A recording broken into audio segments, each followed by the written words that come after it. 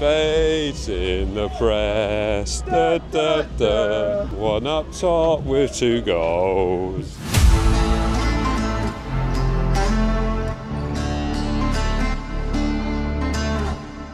Alright, hello and welcome to Bat Chat, the second episode of Bat Chat, as we're walking on the way back from the game. God, it's kind of a selfie stick now. God. Yeah, no, it's illustrated up to that. So it's ended Southampton 2, Coventry City 1. Yeah, God. It wasn't exactly a convincing second half though, was it? No, it wasn't convincing at all. At the beginning of the game I said 1-0 and that was kind of the performance I was expecting, sort of thing where we're going to maybe get a goal ahead and struggle for the rest of the game. Yeah. I think we did well to get those 2 goals first half. But it was just difficult second half, wasn't it? Just sluggish. Really playing in the corners. I hate, I'm all for passing it around at the back. Yeah. But when you're facing the goal, when you're passing it straight into your own back corner, what you're doing to yourself, you're just hurting yourself. But you know, bait in the press. Come on. You can say bait in the press, but did it work once in the second half? And I'll be honest, those subs, they confused me a little bit. Yeah, did you take Aribo off? Yeah. I didn't understand that one. That one in particular, I didn't understand that one. Well, maybe saving him for the next game, there's a lot of energy he's going to be wasting, but it's more like Mara on the wing. Why do you've got a Dozy, you've got Sam on the way in there somewhere. If you're going to make changes to the wing, why don't you just put on a winger rather than someone who's not really working in the position that he's meant to be in? Yeah, when you put it like that, actually, to not have a Dozy come on, whether or not there's another reason for that. Or even not starting Ryan Fraser out there from the off. I don't really understand. There's a few players like that, and I think we are at a point now where who would you rather see come on in the 75th, Mara or Tyler Diblin?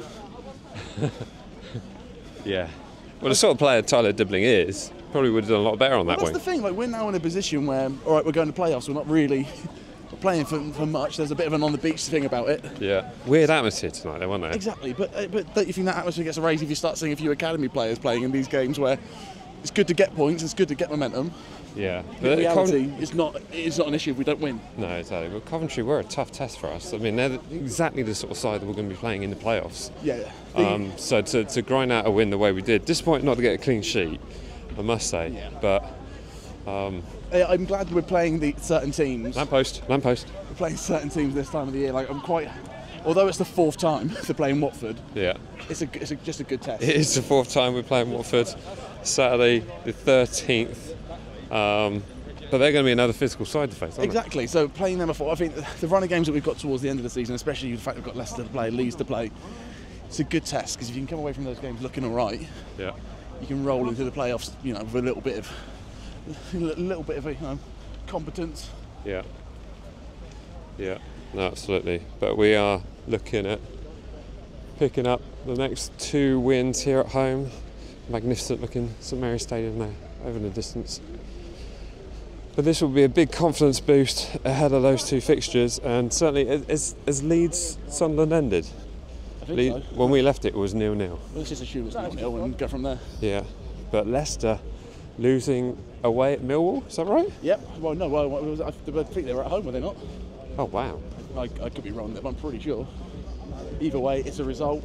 You never know. If those 3 teams absolutely bomb the rest of the season, we could pick up enough points. Never know. Yeah. Or as much still be on. They're going to have to bomb a lot of it, though, aren't they? Hey, listen, I've seen us bomb a lot of things this season. Yeah. So, Exactly that. Well, there it is. Bat Chat for the Southampton 2-1 win against Coventry City. Of course, we will be here for the Saturday game against Watford, another physical side to face, but hopefully another 3 points. That's always really like, comment, share, subscribe.